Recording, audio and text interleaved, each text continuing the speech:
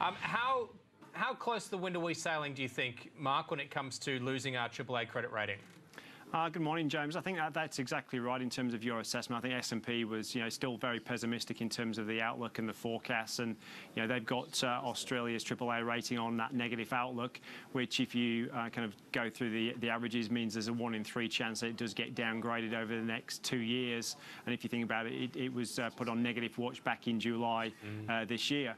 In terms of sailing to the wind, I think they keep warning. The Australian government, they need to get the budget back under control, and we need to start generating surpluses, and this keeps getting pushed further and further into the future. But I think if you compare, the Australian situation, in terms of debt to GDP, it's still very low compared to some other AAA rated countries.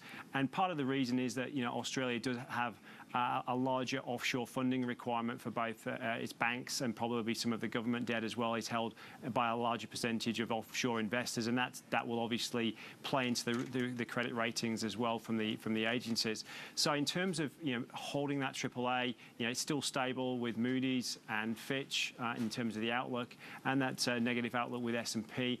And in terms of the impact, though, if it does go to AA+, I think it's probably marginal at best, to very little impact. You'll see, obviously a knock-on impact for some of the domestic major banks, that they will be downgraded, as will some of the states as well.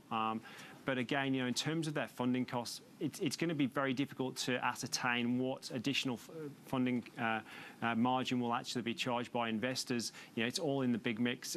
And then in any case as well, you've seen wholesale funding cost increase because you've seen the yield curves increase as well in the last couple of months anyway. So you've seen banks trying to maintain their net interest margins, their profitability, by increasing mortgage rates across the board, fixed rates, floatings, and also some of the regional banks have followed in line as well. So it's interesting that your lead-in story, talking about Westpac and Bill Evans and the fact that interest rate cuts are less likely. The RBA has always said that it will look through to the final cost of capital to any business or consumer.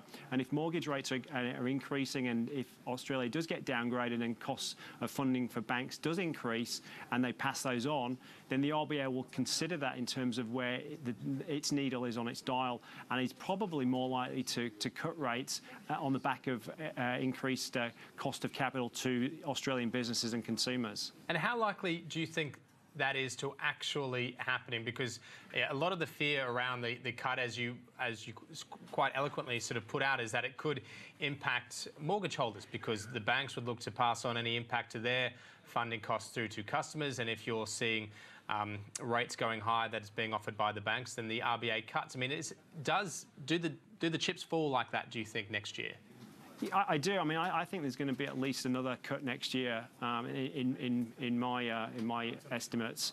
I think that the Australian economy is still fairly weak, and if the RBA judges that the cost of capital to businesses and on mortgages has increased, then it will look to lower that to try and stimulate the economy.